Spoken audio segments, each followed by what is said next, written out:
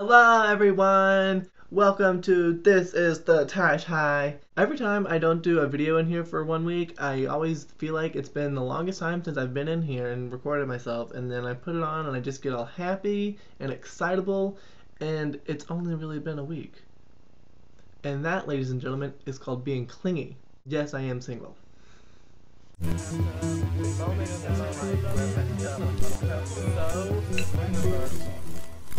Okay, so this week is probably not going to be very funny at all because I sort of wanted to just have like a kind of important conversation, and it's my channel and I feel like I should be able to do that sometimes when I want to. So that's what I'm gonna do, okay? I'm not all just dance moves and jokes and goofiness and whatnot, okay? I have serious thoughts and emotions that I would like to express because I'm a human being.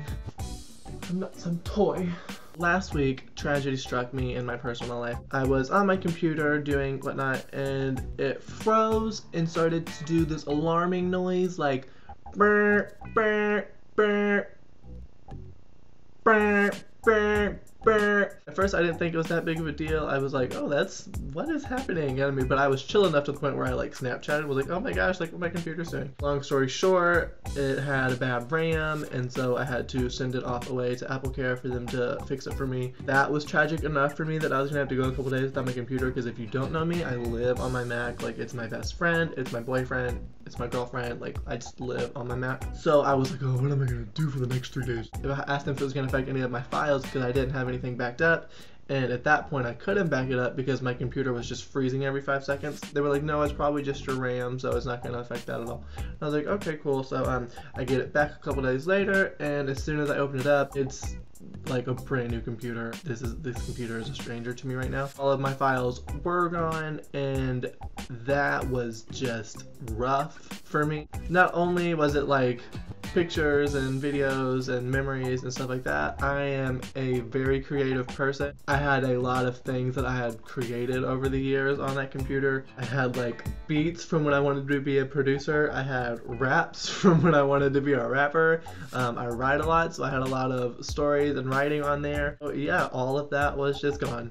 I was like, what am I gonna do with my life now? I spent half that day just wallowing and being really depressed about it. Throughout the day, I was talking to my family and whatnot, and I just sort of got perspective about it, you know? One of my sisters just had a baby, and so it's like a 2-week-old life that she is responsible for. Like, this life is dependent on her, and that's terrifying. Like, it's a whole person. That's really, really terrifying and really, really, really scary. Terrifying means scary, so I don't know why I haven't.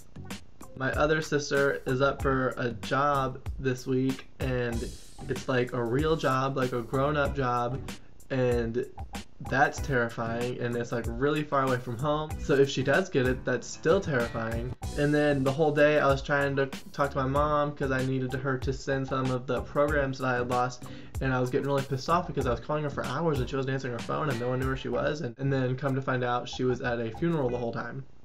It's one of those things that, you know, you hear people say to you all the time. It's like, oh, somebody has it worse off somewhere, or, you know, you always have that, like, stupid friend who, whenever you're throwing away food, like, hey, there are starving kids in Africa. But I feel like I am, like most of the people in the world, I'm really stubborn.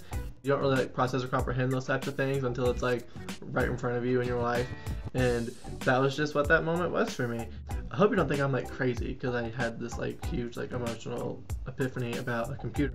I just think it's something that, you know, you should know, and that everyone should know, is that, you know, everyone's going through it. Everyone's got really terrifying and hard stuff to go through. It sort of helps you not blow your own stuff out of proportion, and that's kind of comforting and not as terrifying. I mean, I still like have those moments of depression when I remember a file that is now gone forever, but I mean, for the most part, I'm on the mellow now. If you liked this video, you should, you know, I hope you learned something from it, or I hope it helps you, or you could share it with someone who you think needs this in their life right now. I don't know. Whatever, you know, you do you. Bye.